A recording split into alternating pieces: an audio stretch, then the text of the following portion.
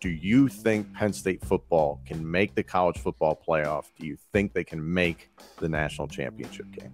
I think they have all the ingredients to. I think, again, like you could say that's about any team, and it's like way too early to say that national championship, because who knows what's happening in November right now. They have the ability to have as much success as they want to have. Every game's going to test them in a little bit, different ways as the season does. There's still some untested battle assets that need to be proven. Again, all the ingredients are there for them to make a run.